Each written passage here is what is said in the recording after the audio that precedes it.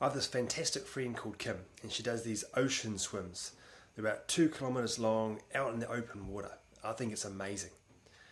I looked at that, and my initial thought was, my thought straight away was, there's no way I could do that. And then my next thought was, I'm not a good swimmer.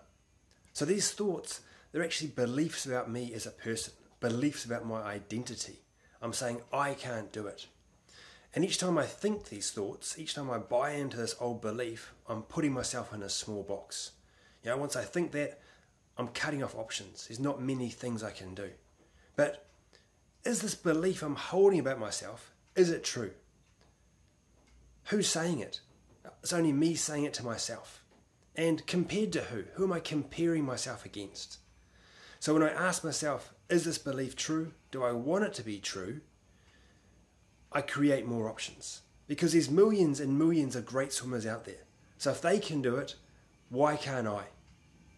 So maybe some of these questions are good to apply in areas of your life.